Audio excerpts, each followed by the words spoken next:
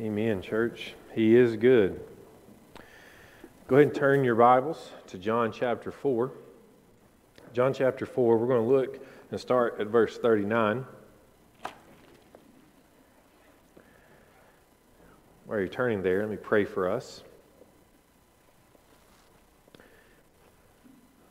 God, you are good, and you are sovereign. You are the King of Kings and the Lord of Lords, and you are to be praised.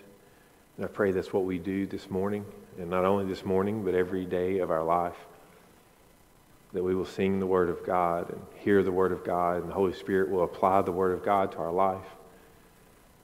So God, help us to glorify you and glorify your name. I pray for the Holy Spirit to lead me this morning, that I may preach faithfully, that I may preach the text and the way that the Holy Spirit inspired the Word of God to be taught and preached. And Father, I pray that you'll help me and you'll be glorified. Help my people to hear. In Jesus' name we pray. Amen. All right. The question that I propose to you this morning is this: if God was here in the flesh,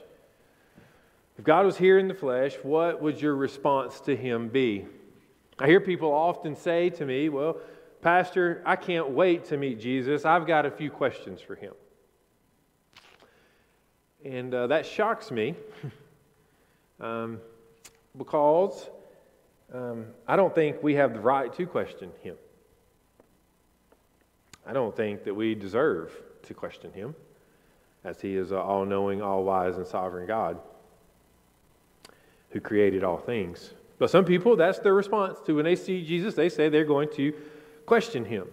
If Jesus was here right now, what would your response to him be? Would you ask him questions? Would you worship him? Would you ask him for healing? Would you ask him for prosperity? Would you ask him for a miracle? What would it be? Well, you say, Pastor, how do I know that? Well, it's probably evident in your prayer life now as you talk to Jesus, hopefully daily. How do you talk to him and pray to him? Do you go before him entitled, asking questions? Go before him demanding healing, demanding a miracle, demanding a sign? Or do you come before him to worship him and to glorify his name as he is the sovereign Lord? You see, people come and view Jesus differently, don't they? Some view him as a great teacher. Some view him as a miracle worker. Some view him as a prophet. Some view him as Lord. How do you view him? We see here in John's Gospel that people are viewing Jesus differently, right? At the beginning of John's Gospel, we see that John the Baptist viewed Jesus as the one, the long-awaited Messiah, the Christ.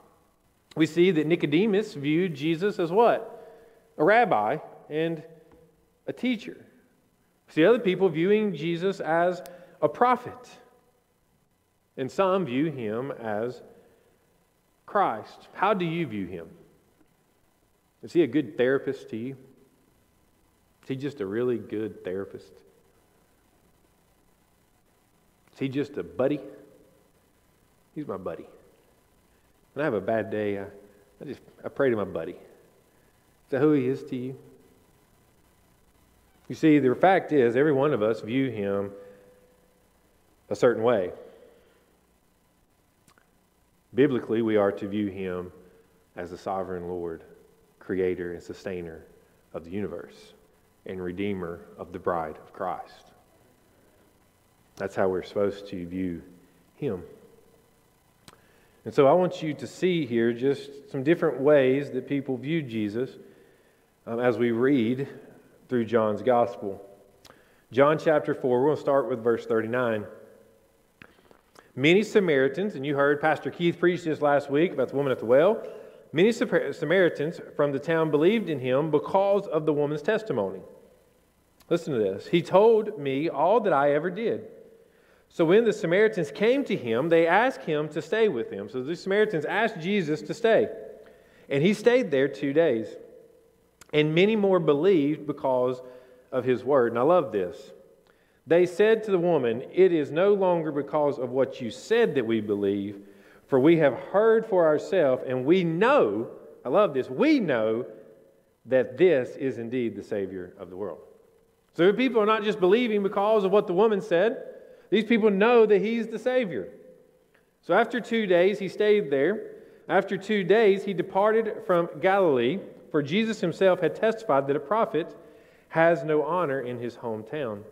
So when He came to Galilee, the Galileans welcomed Him, having seen all that He has done in Jerusalem at the feast, for they too had gone to the feast. Well, so now these Samaritans, he was with Samaritans for a couple of days, and they wanted Him to stay because they knew He was the Lord, but He left, and now He's gone to the place where He did His first miracle, right, at the feast. And they welcomed Him. Now, why were they welcoming Jesus? Because He turned water to wine. Because He was a miracle worker. And if you had a lot of sick people that you wanted healed, who would you welcome? The miracle worker. Right? And so they're welcoming Him. But you see, it's kind of odd that they put in verse 44, John put, "For Jesus Himself had testified that a prophet has no honor in his hometown." So why would Jesus continue to go back to a place that He's not getting honor? So Samaritans loved Him. Continues to go back to a place He's not getting honor. Why would He do this? Well, because there's something I need you to grab from this introduction is this, that God has a sovereign plan for everything. He has a sovereign plan. Look at chapter 5, verse 18. "This was why the Jews were seeking all the more to kill Him, because not only was He breaking the Sabbath, but He was even calling God His own Father and making Himself equal with God." Why does Jesus keep putting Himself where people would hate Him? He intends to keep offering Himself to His own, and overall, His own will not receive Him. This will, in the end, get Him killed, which is why Jesus came, which is to die for the bride. This is important for us to understand. People viewed Jesus differently, and Jesus kept putting Himself in hostile situations, claiming to be God. Claiming to be God. Some people accepted Him as God, equal with God. Other people rejected Him and sought to kill Him. But He sovereignly kept placing Himself there, because one day what's going to happen is what He came to do, which is to be crucified for the bride of Christ. This is why this is so important. And so we get now to two stories with that in mind. We see people viewing Jesus differently. We see God's sovereign plan unfolding as He keeps putting Himself in these places and around these people. And now we get to these two stories, which are the second and third signs of Christ throughout John's Gospel. I want you to look now at verse 46. We get to the first story, the second sign. "So He came again to Cana in Galilee, where He had made the water wine." So He came again to Cana in Galilee, where He made the water wine. "And at Capernaum, there was an official whose son was ill. When this man heard that Jesus had come from Judea to Galilee, he went to Him and asked Him to come down and heal his son, for he was at the point of death." And so let's put ourselves there. Jesus has came now to the place where people knew Him as a miracle worker. And this official heard about it, and he comes up to Jesus. And he asks Jesus to heal his son. And it's a pretty fair thing to do, isn't it? Wouldn't you? Right? There's no more stressful time, right, in a parent's life than when your son or daughter's sick. Is there? Like, there's nothing more stressful than that. And this official, he knows and hears about Jesus, and he comes to Jesus asking for his son to be healed, and this is a fair thing to do. We as believers look at this story and we go, well, of course He did. We know that only God can heal the sick. We know that only God can heal the lame and the blind and the paralyzed. We know that only God can redeem, even the Jew and Gentile and Samaritan. We know that God is sovereign. We know that God is the creator and sustainer of the world. So, of course, you go to God. But we are coming to God a little bit differently than this official. This official is coming to Jesus as only a miracle worker, not as the Savior of the world. And so he comes to Jesus expecting the miracle worker to perform a miracle. That's why he comes to him. And he says, he had heard Jesus, and he come to Judea to Galilee. He went to him and asked him to come down and heal his son, for he was at the point of death. How does Jesus respond? So Jesus said to him in verse 48, unless you see signs and wonders, you will not believe. You see, like the Galileans as a whole, this official, did not see Jesus as the Christ. He didn't see Jesus as the Christ, but centered around only, his view of Jesus centered around only his miraculous signs. The people became enamored with signs and miracles, but did not see Jesus as the long-awaited Messiah. This is what Jesus is saying. Unless you see signs and wonders, you will not believe. You're not seeing me as the Savior of the world, long-awaited Messiah. You see, these people in Galilee, just like this official, they were sign seekers. They were people seeking miracles, not seeking a Savior. Now, I don't want you to hear me wrong, church family. I'm not saying that we should not ask God for miracles and we shouldn't ask God for healing. I'm not saying that these miracles are a negative thing. But these miracles here that Jesus is doing in the context of John chapter 4 is to show us that He is the Christ, not just some miracle worker. Say, well, how do you know that, Pastor? How do you know that? Go ahead and turn to John chapter 20. John 20. Look at verse 30 and 31. Listen to what the Word of God says. Now Jesus did many other signs in the presence of His disciples, which are not written in this book. But these are written. What's written? Signs and miracles. So that you may believe that Jesus is the Christ, the Son of God, and that by believing you may have life in His name. So why is Jesus showing the signs and the miracles? Why? Why was He doing those? Was it because He wanted us to have our best life on earth? Was it because if we have enough faith, then God will heal us and we'll have a prosperous life on earth? Is that why Jesus is doing the miracles? No. Why is He doing the miracles? To show that He's the Christ. And this is what's going on right now with this official. This official is saying, heal my son. I'm coming to you as a miracle worker. And Jesus is saying, but you're missing I'm the Christ. You're missing that I'm the Christ. You're missing that I'm the long-awaited Messiah. That's who I am.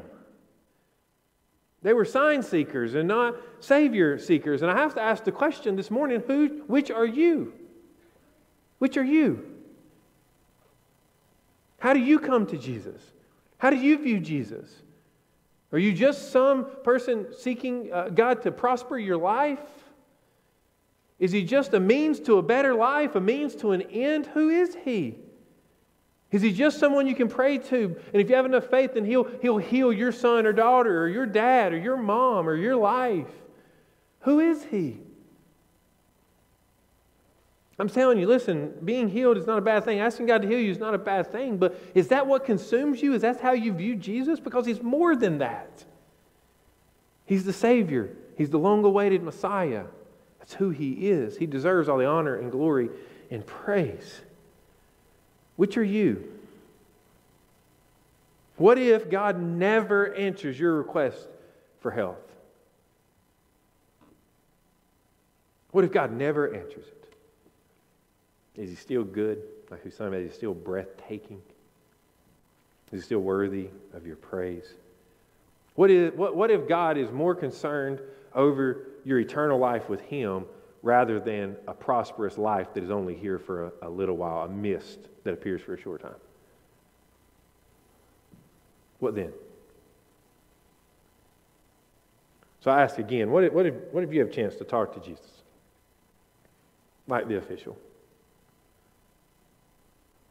You're asking for health? Is that what your prayer life reflects? You're asking for wealth, prosperity? For show me a miracle. I know what I'm asking. I'm bowing at his feet and begging him to redeem my kids for eternity. That's what I'm asking. And that's what my prayer life asks. I'm not begging him to make my kids healthy or wealthy. I'm begging him for their eternal life. And he knows that, because that's what I do every day. Every day. Because I view him as the Savior of the world, and I trust his sovereign plan in my short little life on this earth. Why would God keep putting Jesus in situations where people didn't honor him? Because he had a sovereign plan that would one day get him crucified for our benefit and his glory. He has a plan. Continue on the story. Jesus says, unless you see signs and wonders, you will not believe. Verse 49, the official said to him, Sir, come down before my child dies. Can you imagine saying that to Jesus? Could you?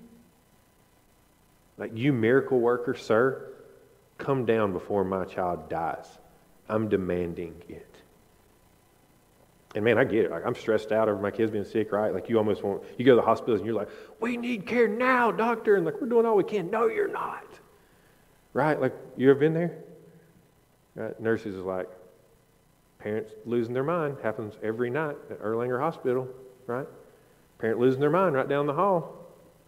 I'm sure they have a team for that. You should, right? No offense to those parents. We're all there. We're stressed out, right? And this is where he's at, right? Sir, come down before my child dies. You don't understand the urgency. You're asking me questions. Hey, heal my son, miracle worker. Jesus said to him, go. Your son will live. God's sovereign choice. Your son will live.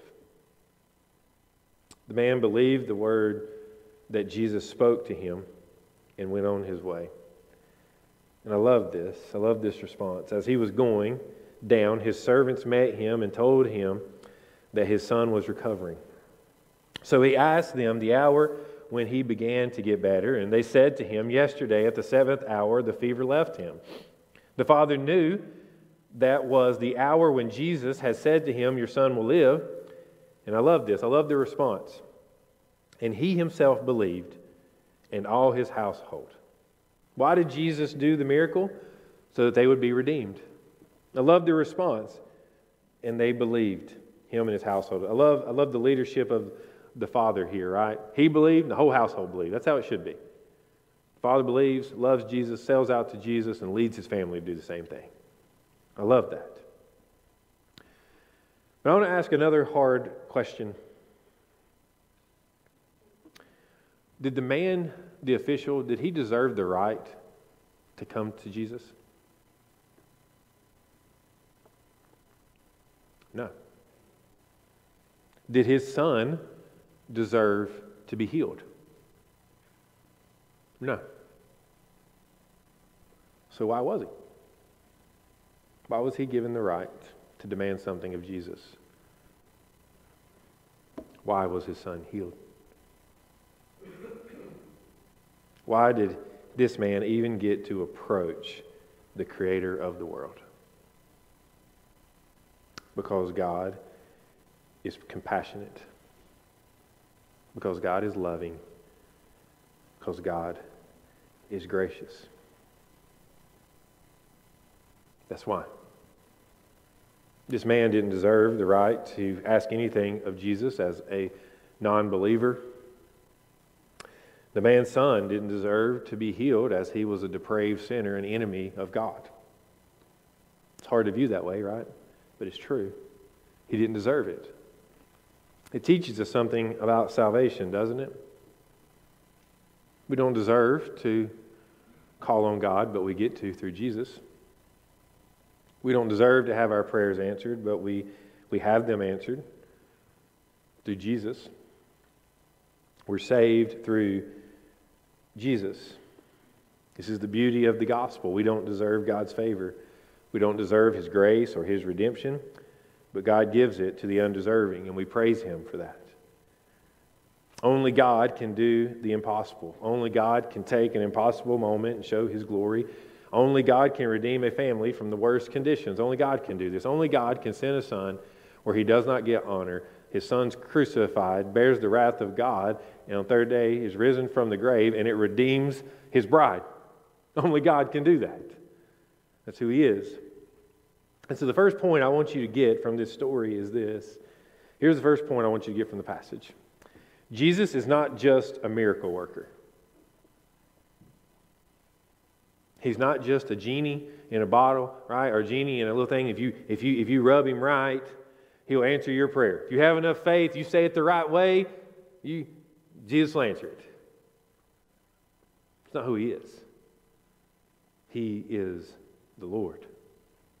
He is the Creator and Savior and Sustainer of the world. And we should seek Him, not just His signs and His miracles. We should seek Him. That's why He came and showed miracles and signs, so that people would believe in Him. It's very clear in John chapter 20. It's why. Not so we can just beg Him for miracles all the time. Right? No, not just to see Him as a miracle worker, but to see Him as Lord. Now hear me. I want you to hear me say this. I'm not against praying to God for miracles. I will pray with you today. I'll pray with you today. I'm not against that. God is still in the miracle working business. That's true. But He's more than that. And if He decides not to do a miracle in your life, guess what? He's still God, and we should still honor His name. He's more than just a miracle worker. He's more than just a therapist. He's more than just a person that should make our life good and us feel good. He's the Savior and He's the Sustainer. In reality, we don't deserve to come to Him, but in His grace, He allows us to. He is the sovereign ruler of the world. That's who He is. So, Jesus is not just a miracle worker. He is the Lord. The Galileans thought He was just a miracle worker, but He's more than that. Let's look at chapter 5, the second story of a miracle. This is the third sign that Jesus shows. After this, there was a feast of the Jews, and Jesus went up to Jerusalem. Now there was in Jerusalem by the sheep gate a pool in Aramaic called Bethesda, which has 5 rooted colonnades. In these lay a multitude of invalids, blind, lame, paralyzed. Verse 5, one man was there who had been an invalid for 38 years. Now, here's what's happening.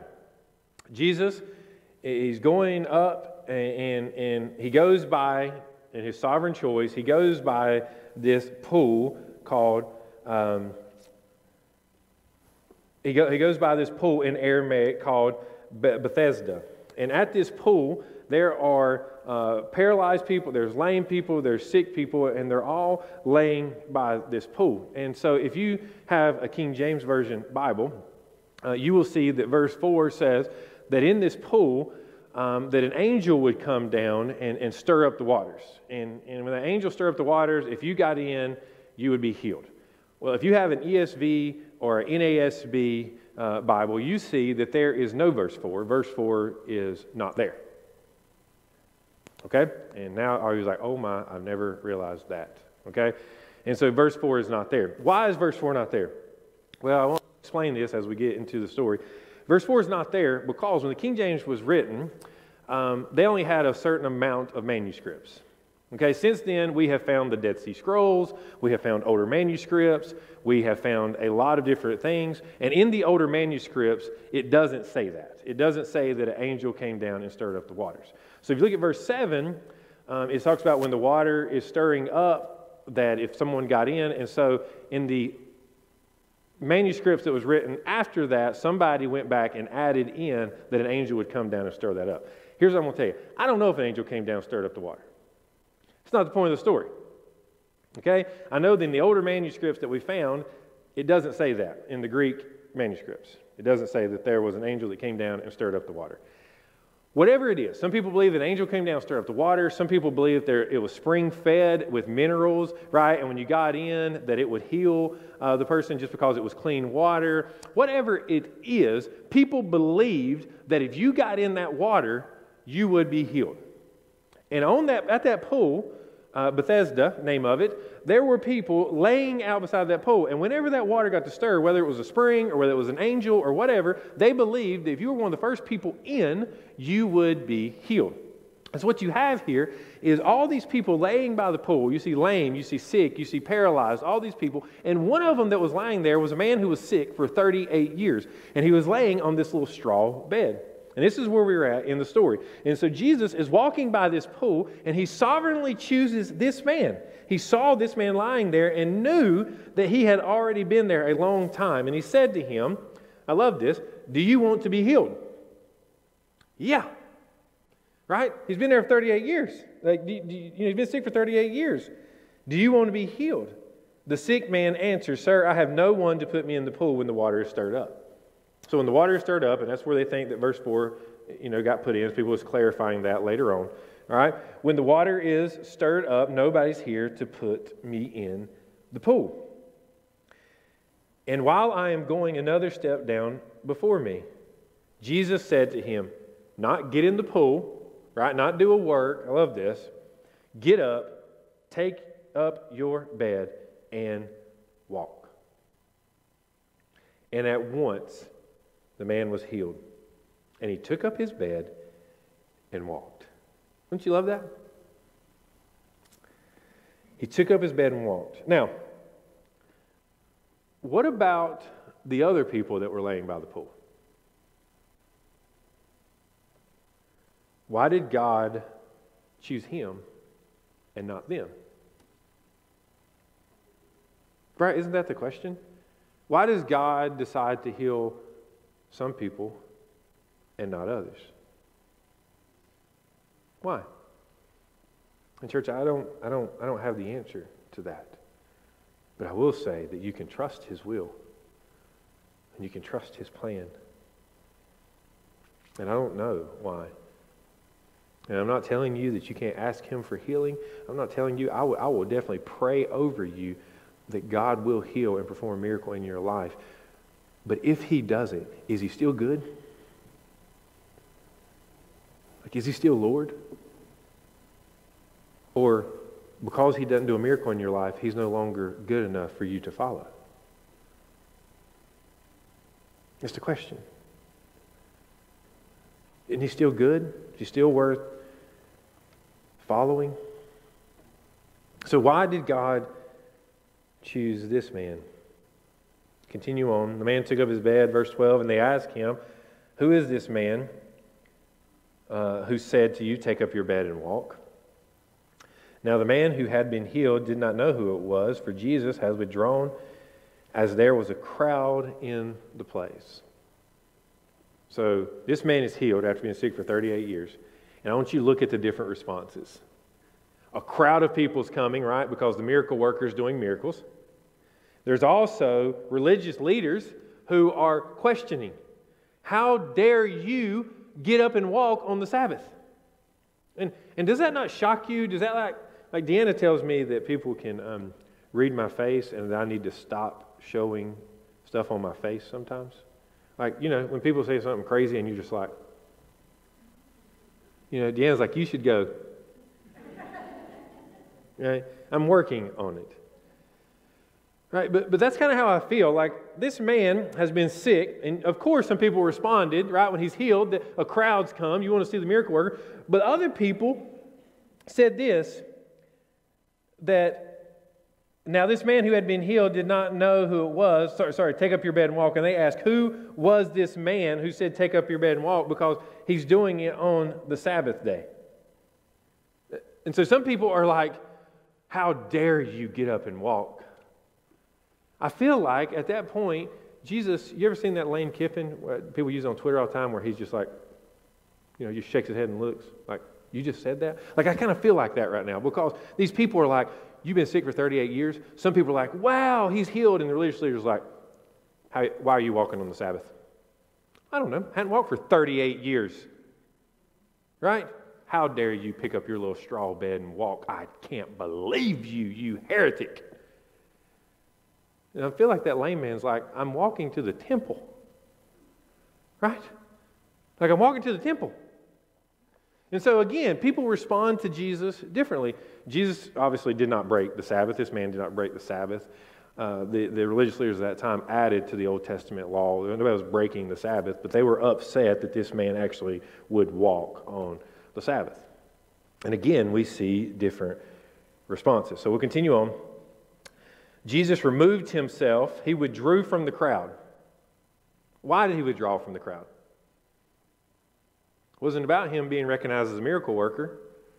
It was about him being recognized as Lord. If you see this all throughout Scripture, right? The crowds would come to Jesus. He was healing. The crowds would come. What does it say? That he would remove himself from the crowd and go to a desolate place and pray.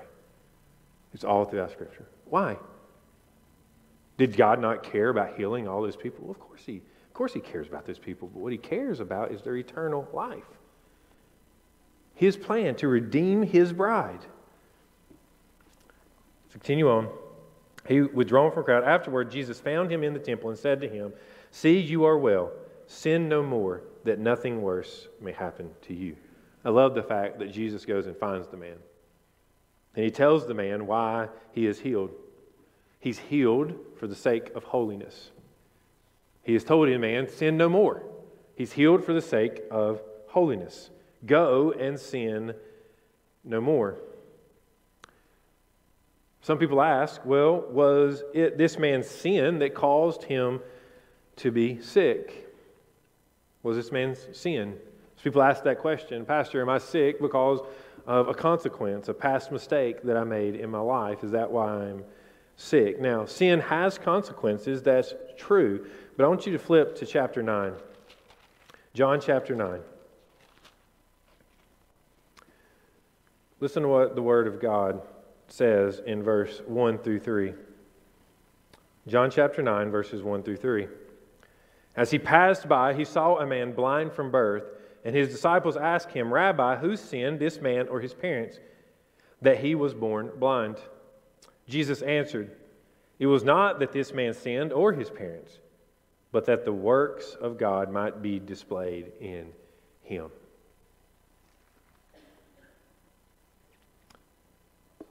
You see what this is teaching us, right? Sometimes it is just God's sovereign plan for you to be sick. And that's really hard, isn't it? And I'm not asking you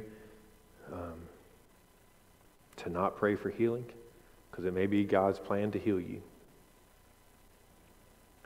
But I'm telling you, you can trust His plan no matter what.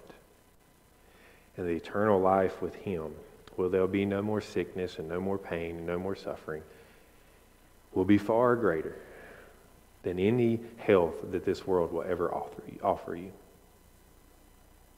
It'll be far, far greater. So why are the second and third miracles in the Bible? Is it to show us that God is a great miracle worker?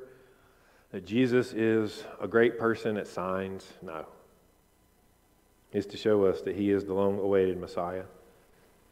That if you believe in Him, you will have eternal life. That's why these are here. Is God all-powerful? Yes. Is God all-wise? Yes. Is God a miracle worker? Yes. Is God the great physician? Yes. But more than that, He is the Savior and Redeemer of the world. This is what it's teaching us.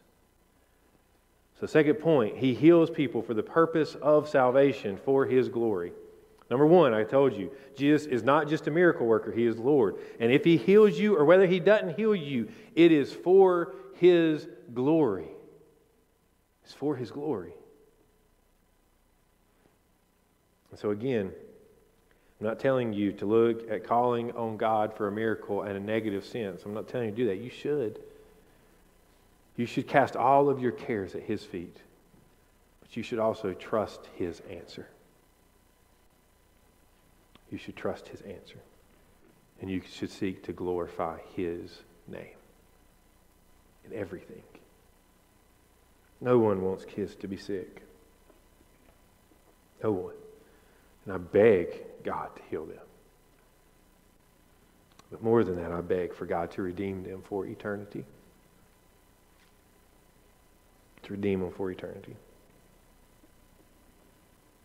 It's hard truth to understand, but sometimes we're praying for healing for someone who's a believer. And I don't want to fault you for this, but I need you to hear this. We're praying for God to heal them and to leave them in a depraved world instead of God to take them home to a place where there'll be no more suffering and no more pain. Does that not strike you as odd? That we would ask God to leave? Is that not a cruel thing for us to do sometime in our selfishness, to ask God to leave someone here and suffer when God could take them home where there's no more suffering? Is it that our perspective is off? That we perceive this life as being great and have no understanding of how great heaven is? It's just a thought. It's a hard, hard truth. That sometimes it's God's will for His glory. The boy didn't deserve to be healed, but God did. The man couldn't get into the pool on his own, and through Jesus he didn't have to. Both received grace and redemption they did not deserve. And isn't that our story? That we receive grace and redemption we do not deserve. We didn't deserve it, and we can't do it on our own. That's why Jesus had to come. Because only He is sovereign. Only He is all-powerful. Only He is the Savior. Only He is all-wise. Only He can heal, restore, and redeem. It is Him. Only Jesus can do those things. It is Jesus who is the Messiah. It is Jesus who is all-powerful. It is Jesus who can redeem. It is Jesus. And this is why they sought to kill Him. Not because He's a miracle worker. Because why would you kill a miracle worker? Would you? Right? If you have a true miracle worker, why would you ever let him go? Right? Why wouldn't you capture him and put him in a dungeon somewhere and just bring people down there? Do a miracle, I'll give you some food. Right?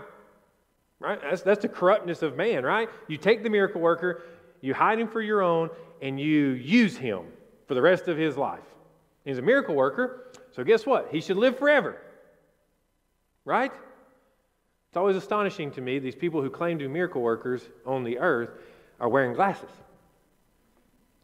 Is that shocking to anyone else? You cannot trust a miracle worker who wears glasses. Okay? Another point you should grab hold of this morning. All right? But why wouldn't you? You would take him, and they're not seeking to kill Jesus because he's a miracle worker. You know why they're seeking to kill Jesus? Verse 18. This is why the Jews were seeking all the more to kill him. Couldn't Scripture be that clear all the time? Right? Because not only was he not only he breaking the Sabbath, but he was even calling God his own Father, making himself equal with God. Church, that's why he's doing this. He's not just claiming to be a miracle worker. He's claiming to be the Savior and Messiah and Lord. And church, that's who we follow. The God who is all-powerful, yes. The God who does miracles, yes. The God who's healer, yes. But the God who came from heaven to earth to redeem us and did. Who redeemed us, who died on the cross, who bore the wrath of God. And on the third day, God rose him from the tomb. That's who we worship. And that's who they sought to kill. They couldn't do anything with him. He was healing people and claiming to be Christ. They weren't mad he was healing people. They were mad he was claiming to be God and making himself equal with God. Because that's what he came to proclaim. Not that he's a great miracle worker. but he is. But that he is Christ. So I ask again, who is he to you this morning? Who is he to you? Is he the miracle worker? You say, well, I believe he's a miracle worker. I believe he's a healer. But who is he overall? Who is he to you? He can't just be a miracle worker. He can't just be a good therapist or a good buddy or someone to think about sometimes. He is the all-powerful, almighty God who created, redeemed, sustains, and reconciles his bride back to him. That's who he is, the Redeemer and Savior of the world. And that's who we worship, church. That's who we worship. In the good days and the bad, when the prayers are answered and when they're not, we glorify him because he is God and he is worthy. So I ask again, who is he to you? Who is he to you? Is he the Christ? Because here's the fact, he's either everything to you or he is nothing to you. Is he everything? Is he the Lord, Savior, and Sustainer in your life? Is he?